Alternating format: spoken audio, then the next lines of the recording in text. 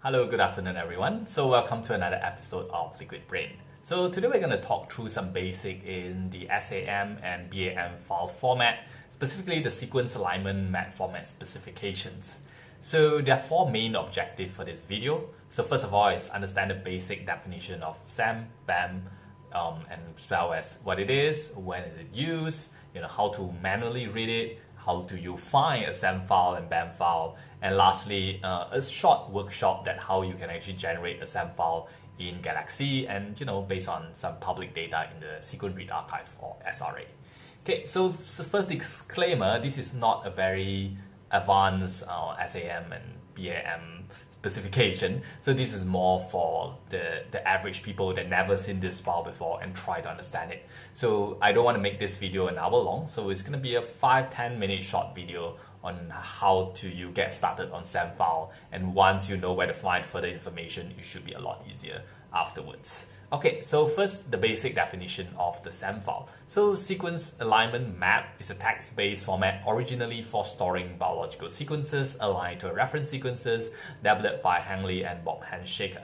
So in this case, I just straight up copied this from Wikipedia, which I find actually a really good definition than the original document. So you can find the original SAM file specification in the link over here on the Samtools GitHub page. So you should get every single thing that I cover in this video, in this slide, and much more in the original specification. And understand that this is alignment, this is version 1, and in the future, if you're watching this and there's slight differences, try to check if the version number have changed. Okay, so next one is what's the difference between the SAM file and the BAM file? Ideally, they're very similar even when you open them up in Galaxy. The file format are very similar, but BAM file is a compressed version of the SAM file, so that it is slightly smaller in size and they are more usable for machines, while SAM file is more suitable for humans to read it. Okay, you can interconvert two of them in Galaxy quite easily. So there comes the big question, when do we actually use the SAM file and BAM file? Because I believe people in the bioinformatics will have seen the BAM file and SAM file many times in the workflow and just quietly ignoring it because they don't really need it most of the time, because in most situations, BAM file and SAM file are really more of an intermediate for the overall process rather than output. So that is actually from this example of variant calling. So when you do variant calling, when you want to find, let's say, indels or SMP, you get a sequence read from the machine, which is in a FASTQ format. You do some quality control, you align it to the genome. So that's provided you have a reference genome, you generate a SAM file. And then you further analyze the SAM file to get your VCF, which contain your variant calling information. But in this case, usually the output will be in VCF and not in BAM file or SAM file. Okay, so just to go through the example of the SAM file, you can actually find and download this example of the SAM file in the video description below. It will be in a TXT file, and you can actually get the original file, which is about 10 to 11 megabyte in the footnote link down below. Okay, so there's two main sections for all the SAM file. Let's go to section 1, which is the header. So the header section actually have many different ways of representation, and you can find a full specification here in the original file. I'm not going to go through it because it's really long, but I'm going to go through it with the example that we have.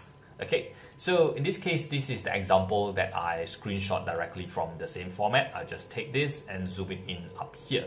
So there are only three main tags in the example SAM file. So first one is SQ, so that's the reference sequence dictionary. So which reference sequence are you referring to? So a reference sequence dictionary, of course, can have multiple contig on the chromosome, but they all come from the same library. In this case, they're all from the same library, which is why they're all called SQ.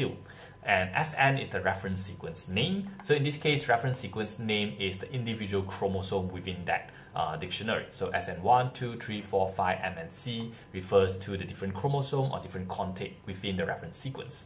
So the last one is LN, which is the reference sequence length. Relatively straightforward. This is just how long they are, and the bigger the number, the longer they are. I think kind of straightforward. So the second section in the SAM file is where most of the meat is. Okay, so this is the alignment information data. So there are 11 main columns. I'm just going to go through a few of them just to make sure that you are able to get a concept of it, and you can actually read a lot more in the original document. Okay, so let's go to the first one, which is the query template name. So this is just the name of the read. So you have one read, there's one name, or you could have reads that are in identical file name and so on. So this will be a lot easier when we go through our Galaxy workshop later. Okay, so the second one is a flag. So the flag is how it is being mapped onto the sequence. So in this case, it can be mapped onto the positive strain, or it can map to the negative strain, and it can map into, let's say, secondary alignment. It can be an optical duplicate, and it can be unmapped, and so on and so forth. So it depends on the number. I'll explain as well when we go into our example in Galaxy. So the third one is the R name. So that's reference sequence name. That's the same as the SN that we described in the header above. So in this case, you should have 1, 2, 3, 4, 5, M or C. So if it's empty, then it will just show as asterisk, which means that it's not mapped and they don't know which one is it. Okay, so position, relatively straightforward, is the position where the read sequence starts. So I have an example over here. You can see that the reference has 19 nucleotide, while the read has a slightly shorter read. So in this case, the mapping starts from position 5, which is why position, you should get a 5. I think fairly straightforward on this one. So mapping quality is slightly more straightforward. It's just how well the overall situation are mapped onto the reference. The problem here is that the different number doesn't actually directly comparable when you're using different algorithm for the alignment. For example, bowtie 2 and BWA would generate a different number based on the way that they calculate it. So I have actually attached the further reading for you in the footnote over here, so you can actually have a read. Yes, 37 equals to 42 because there are two different algorithms. So the next one is Cigar String. So Cigar String is actually how you can represent the difference between the read and the sequence in a much shorter and more concise format. So they come in two things. They'll always come with a number. So let's say 8M, 1I, and so on. So you always read them in the code of 2. Okay, so one example over here, which is our reference and read from the example just now.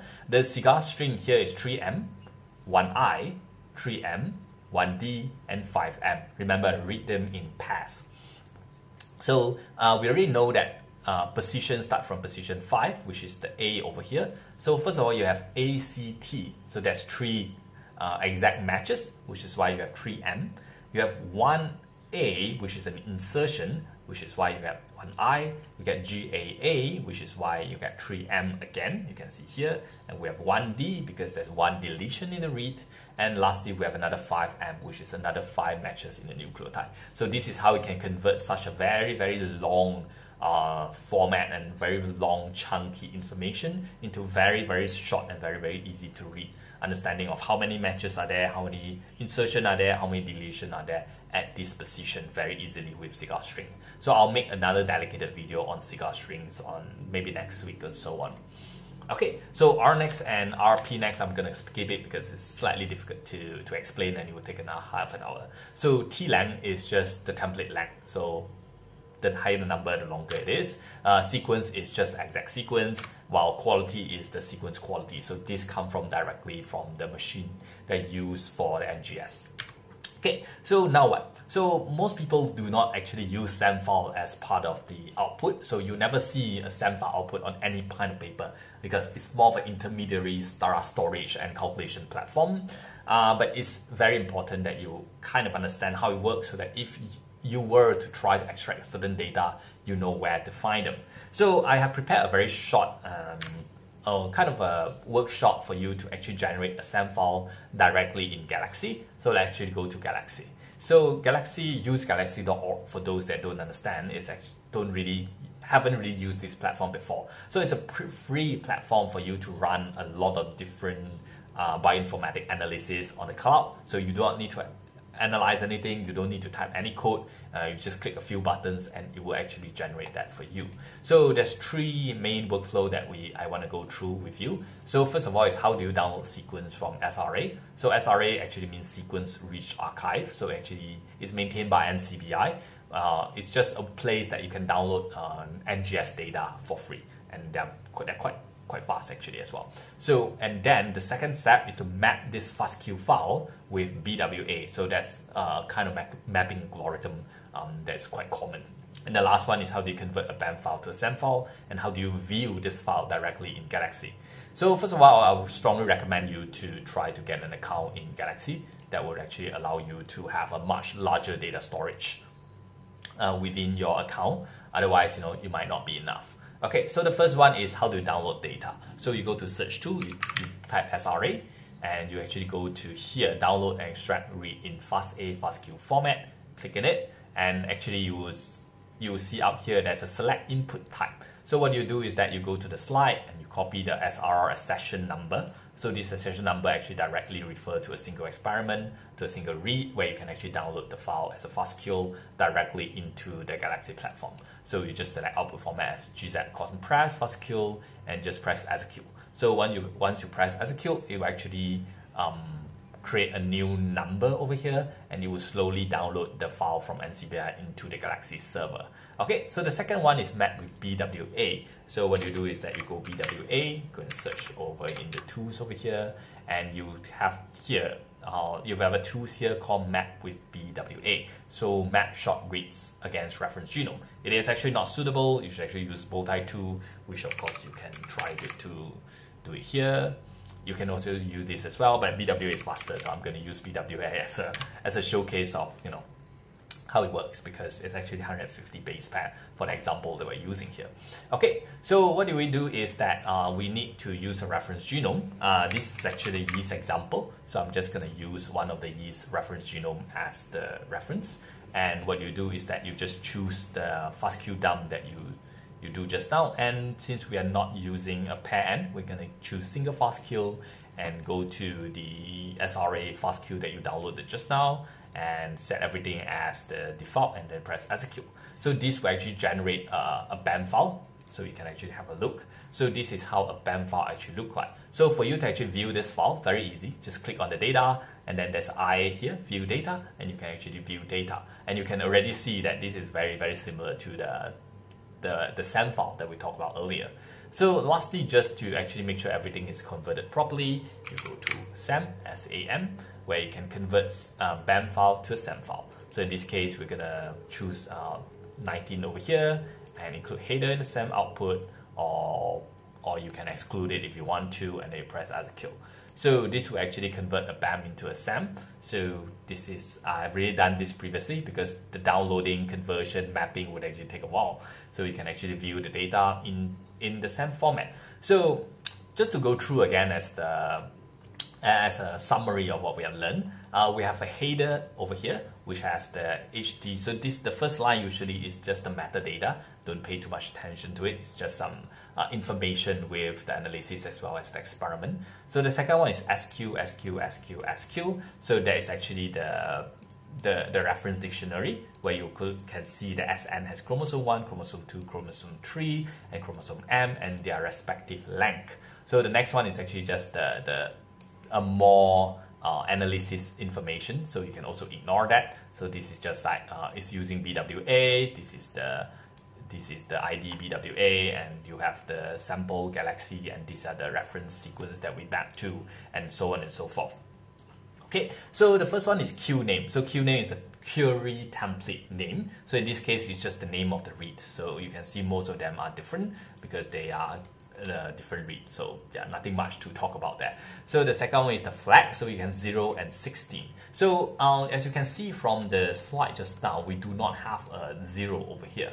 So actually have done some research on this. Actually, I found here. So just to make things easy to understand for beginners, 0 means they're mapped to a positive strain, while 16 they're mapped to the negative strain. It's not as simple as that, but you can understand it that way so that you can move forward with life. Okay, so their 0 means they're mapped normally, 16 they're mapped on the reverse strain. kind of the understanding here. Okay, the next one is actually the chromosome is being mapped to. I believe this is called the R name. Where is it? Section 2. Yeah, this is called the R name. So this is the reference name. So this is chromosome 3 all the way down, but there's also 3.2 million lines here. So there are some of the samples that were actually mapped to a different chromosome. So next one is the position where they start from, and we have we're gonna go through here. It's 150 M. So this is actually a cigar string. So what that means is that 150 base pair has been completely mapped onto the reference, and yep, we only have one difference. So what this means is that we have 3 maps, we have 1 insertion, and we have 146 of them that is mapped directly onto. So you can actually see there's only 1 here that's different, and the rest they are mapped completely onto the reference genome that we use. Okay, so the next one is, let's go through directly on this one. Actually, I can't, because my camera is blocking the way. I can't really see the header, but this is actually the sequence directly that you are feeding in. So so you can see that 150 cigar string means that 150 matches, and this should be 150 nucleotide of that particular match. Okay, so it should be exactly as the reference reference genome and so on. Yeah, you get the point. And the rest, the next one is the quality, sequence quality, not available. Maybe they got cleaned off halfway during the data upload and so on and so forth. And there are also some optional tag that is within the experiment information. Some might be useful, some might not. It depends on the purpose they're using it, as well as the algorithm. This will change significantly for how you look at it. Okay, so that's basically conclude our workshop, where we are still running on the second mapping. Okay, so just get a short recap of what it is. So for SAM file here, so it's the sequence alignment map file. So SAM file is something that contains the difference, contains the mapping and sequence information. Yeah, the mapping and sequence alignment information, where you can actually tell how different is your sequence data compared to the genome once you're done the mapping. Okay, so the difference between the SAM file and the BAM file is that BAM file is more compressed, they're smaller, well, they're a little bit more suitable for machine and not human. Okay, and you can convert them back to SAM Galaxy relatively easy, and SAM file most of the time is not used directly as output, but more of an intermediary calculation template, and there's the header line is slightly more complicated to understand, and it's actually varied from experiment to experiment, while the alignment information data has mostly 11 different columns, ranging from the name of the template, the start position, the cigar string, and the sequence, and the sequencing quality, and so on. Okay, so that's basically conclude our BAM and SAM file. So I hope that you will be able to go to Galaxy and try this yourself. And if you have further questions, please do leave a comment down below or send me an email, or you do want a further explanation of what I can do further on this topic, please let me know, and stay tuned for the cigar string video the next week. Thank you for watching. We'll see you. Bye. So I don't know, am I supposed to ask for like, subscribe, things and so on? Bye.